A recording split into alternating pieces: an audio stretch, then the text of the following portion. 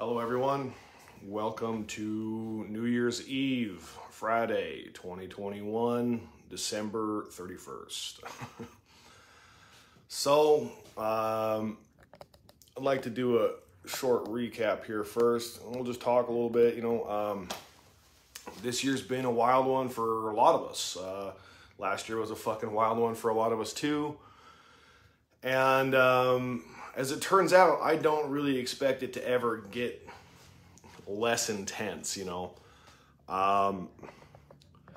But as we're approaching New Year's Eve, and I know that a lot of people are getting ready to go out and party, a lot of people are getting ready to go out to parties and do a lot of different wild stuff. I wanted to talk a little bit about that, that lifestyle, who I used to be in that lifestyle.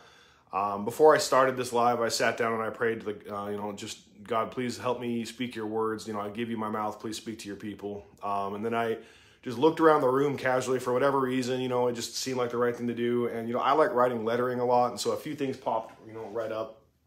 And as you can see right behind me, there's a little sign here that says stay humble.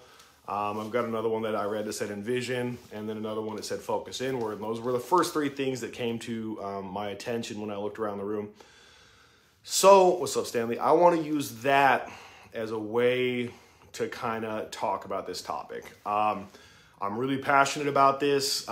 It's tempting for me to yell, but I'm gonna really try to express my true soul and my true purpose here, as well as the energy that I really have about this subject matter. First off, if you know me, what's up, Lacey, honey, love you. If you know me, you probably know that I don't really approve of partying a lot. I don't really like co-sign on people getting high or fucking drunk, stuff like that. I used to do that a lot, and the reason why, and I know everybody has a reason why they want to use, everybody has a reason why they like smoking or drinking or whatever else. It's just to wind down. It's just to this, that, or the other. But the reason why is because for myself, I didn't know how to live inside me. I didn't know how to live as me and not hate me and not hate reality and not hate everything. I had a conversation with Lacey the other day about how intense it used to be when people would just ask me, Justin, why do you fucking hate yourself so much? And I would be like, what are you talking about, man? I love me. What are you talking about? But it's painfully obvious to me when I look at my old behaviors that I absolutely hated living in my head. And the reason why it's obvious is the exact same as the title of this talk, is just any excuse to escape reality. I know a lot of people are getting ready to make a lot of New Year's resolutions. A lot of people are getting ready to do some new stuff, to try to make some big changes in your life. I want to first of all encourage you to stick with those changes. Please don't let this be another year where you say, this is going to be the year I fucking kill it. This is going to be the year I change everything. This is going to be the year I get my health in order. This is going to blah, blah, blah, blah, blah. I want you to commit to that so thoroughly that it's not a matter of like, oh, well, this is my resolution. This is a matter of I am a changed person. I am going to become this person. Come hell or high water, come any type of obstacle, I will become the person I was destined to be. But if you do choose to go out tonight, I'm going to preface this whole talk with this real quick and we'll get real into it here. Please be fucking careful. I've lost too many people I love. Cassie right here looking on in the background.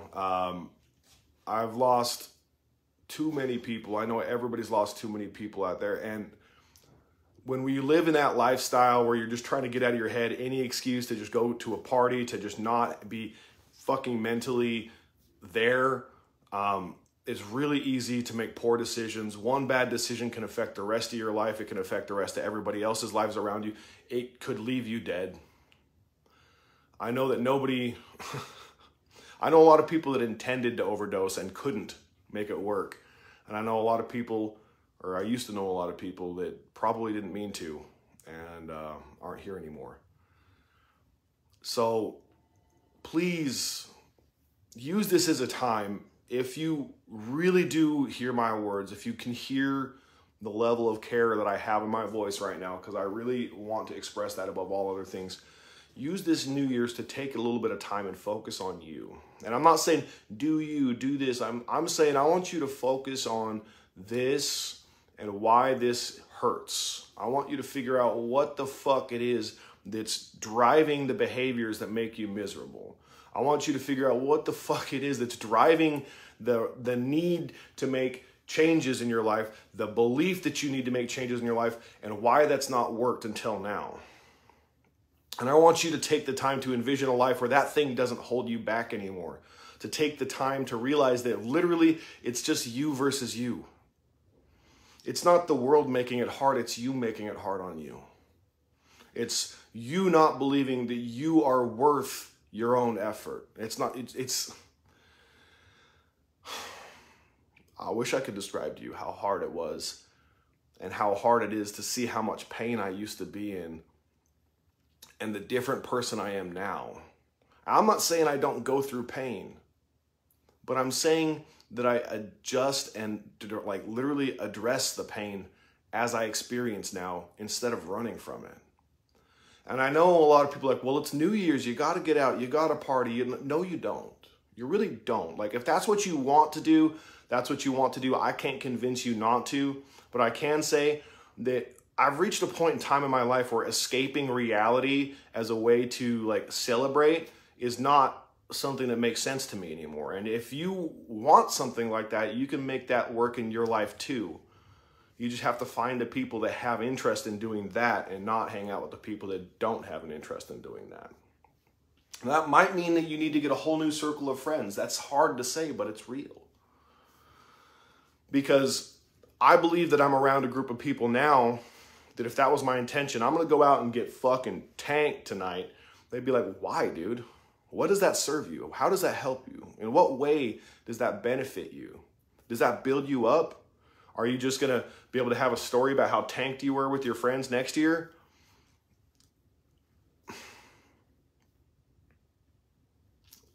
I want you to know that once I got out of myself, once I stopped living in my fucking feelings 24/7, I realized very quickly how obvious it was that I was living in my feelings 24/7, that I believed I was my feelings. And when we focus inward, we can really turn the tides in a major way, because we realize that we're, if I could use a metaphor, sitting at a bus stop and watching our emotions and the actions of life go back and forth around us. I've got massive goosebumps on my whole body. I'm so passionate about this, guys. Please take this to heart. And we can watch these buses go by, and maybe the bus of anger pulls up, but that's not the destination we want to go. So we just look at the bus as it pulls up and we allow it to leave. We see the bus of childhood trauma come up and ask, do you want to get on the bus? And you say, no, thank you. Let it go. Because not only will it take you places you don't want to fucking go, you need to stop getting on the buses, stop getting in cars, stop traveling to places that you don't want to be at, especially when you have to pay a toll to get on that bus. And the hardest part about it is that the more time you spend avoiding the experience of understanding that you are not those emotions, you are not the pain, you are not the trauma, you are not the things that have happened to you, you are not the things that you are doing, you are the observer of those things. You are the soul behind your experiences. Suddenly, the ability to change things becomes so clear-cut. Action produces results. Lacey and I were playing a game last night, and one of the questions was, it's like a couples game where you ask each other questions, and one of the questions was, would you rather be able to change the past or predict the future, or see into the future? And I thought I had a simple answer for it. It was like, I think I already know the answer to that, and I'd say I'd rather be able to predict the future, because to a large degree and extent, I can. And she says, well, no, because God only knows what's happening in the future. And she's correct. But if I act like the best version of me, if I can stand up and be Justin motherfucking Hadlock in every aspect of my life, it doesn't matter what fucking happens in the future. I know that I can predictably say that I have done the best that I can do, and that I can be okay with that. That I can be proud of myself as long as I act like the best version of me. And that is, in its own way, a way of predicting the future. I know that I can predict the future, that if I stay in position and I become the person that will achieve the things I want, that those things will happen. I may not be able to predict the order they happen in. I may not be able to predict the exact time that they will happen in. But to a large extent, I can predict and manipulate the future based off of my current actions. And so I'm asking you tonight on New Year's Eve, are you going to do something that builds you? Or are you going to do something that tears you down? Do you want to wake up weaker tomorrow and one more day away from your goals? One more day away from the best version of you? Or do you want to wake up even closer to that goal? Do you want to have to roll over and search for some fucking ibuprofen and some water and try to get rid of a fucking hangover that feels like it's never going to end? Or do you want to roll over and say, I'm so excited to keep living my life? Another year in the books. This year has been the most difficult, rewarding, challenging, amazing experience of my life. It's been the most painful and the most pleasurable at the same time.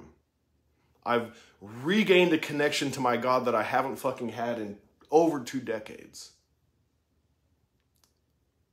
I've lost one of the most important people in the world to me. I've gained another person who is also another one of the most important people in the world to me. And what I'm here to tell you is throughout all of that, I've stayed clean.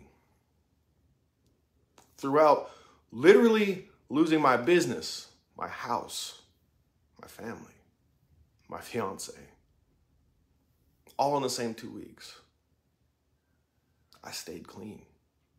I stayed present. I lived through the pain and I came through it on the other side.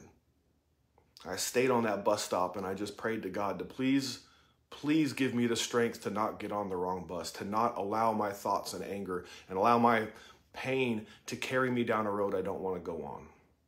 Because once you're on that bus, once you've boarded that bus that isn't going where you want to go, you have to at very least stay on till the next stop. Once you get on, you can't just get off. Once you choose to take something, once you choose to escape, once you choose to jump into that anger, whatever it is that you're struggling with, whatever it is that you're avoiding, you can't get back on or off once you've boarded or gotten off. When you get off of the one that's going where you want to go, you have to wait until the opportunity comes back again. And nothing in life is personal. Like really, I want you to absorb that too. Like nothing that I say is personal attack on anybody here. Nothing is designed for me to try to hurt your feelings other than to try to tell you the truth, which means sometimes I do have to allow the idea that I might hurt somebody's feelings for saying that. I do need to allow people to be themselves, but that's because I can't literally force you to do anything. But what I can do is speak the truth, and hopefully it picks at that scab enough that you get tired of it. And maybe, just maybe, you allow yourself to heal that wound and stop feeling like you need to run from everything. Because I don't care what holiday it is. I don't care what time of year it is, what's happened, what's not happened, what's good, what's not good.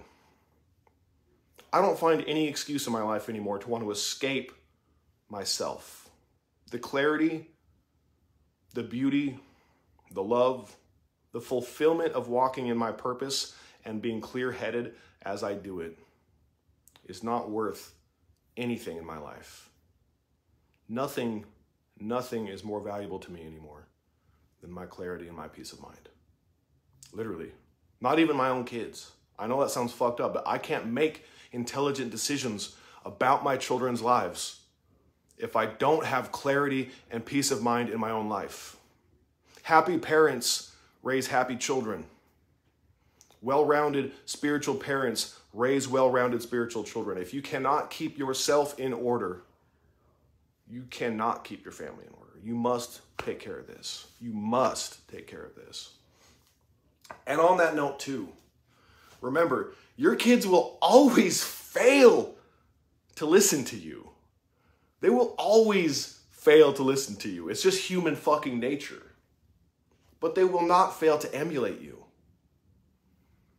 Do you want your kids to see your dad or your mom being an embarrassment? Do you want them to feel like they're not convenient, so that they have to be taken somewhere so mom and dad can go out and get shit-faced? For what? You guys can do whatever you want, but just please be safe. Consider the long-term ramifications. Consider the things that you're bringing to the table for your family and your loved ones and how those things are going to affect them, because it isn't just about you. Life is not about how you fucking feel. Peace of mind doesn't imply that I'm happy. Peace of mind implies that I'm at peace with experiencing any emotion that comes up. It implies that I'm at peace with pain as much as I'm at peace with joy. I don't let joy carry me down the fucking road any more than I do pain. Peace of mind requires me realizing that I am not my emotions. I am not me. I am the spirit inside of me that is intrinsically and intertwined and irrevocably attached to everything else in this world and every other person and my God. And the second I start saying, well, what about me? What about my feelings? What about how I want to do this? What about me, I? All of a sudden, pain just fucking crashes in the fucking door and I start acting on impulse. And all of us do that. And acting on impulse gets very easy when we're taking substances, alcohol, drugs, anything. Acting on impulse and making life-changing, life-destroying, life-fucking crippling decisions becomes very easy. Listening to your conscience becomes very, very fucking difficult.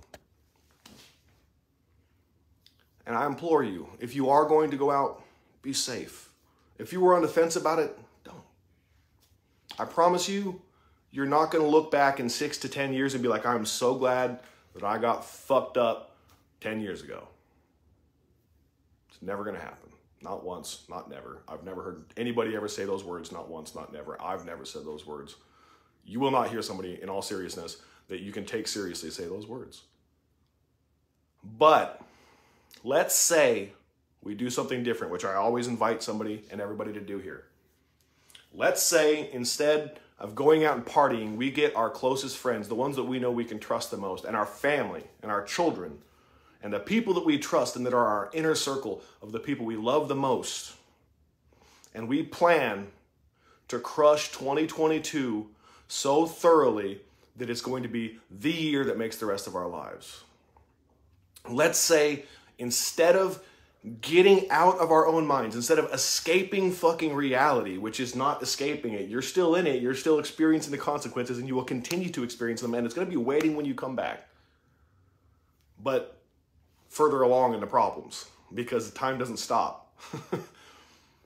Let's say instead we plan to crush this next year and to hold each other accountable, to be the types of friends and parents and lovers that say, no, we're not going to do that anymore. We're better than that. Let's say we become the type of people that are humble enough to hear those people that we ask to hold us accountable say those things too. Because there's nothing more important than that. There really is. You are not you. You are not your emotions. You are not your desires. You are the being, you are the soul behind those things, experiencing those things. And every time we escape reality, every time we choose to run away from the fact that we have more control over everything inside of us than we do on the outside of us, that's when we experience pain. We experience pain because we think the outside world should match what we feel like it should on the inside, and our feelings are not facts. So today, please, if you are going to go out, just be careful. I'll put money down. I'll put money down that we have a record number of overdoses today. I'll put money down. I hate to say that, but it's probably real. And if you're not, or if you're on the fence, I want you to call your 3 closest friends up. I want you to all write 5 pages. I know it seems like homework. 5 pages, and just hang out and talk about where you all want to be, what businesses you guys are going to start together, how you're going to partner up in order to make a better, more fulfilling year and rest of your lives for now and forever. Let's make the rest of our lives the best of our lives together. The best is yet to come. Love all of you.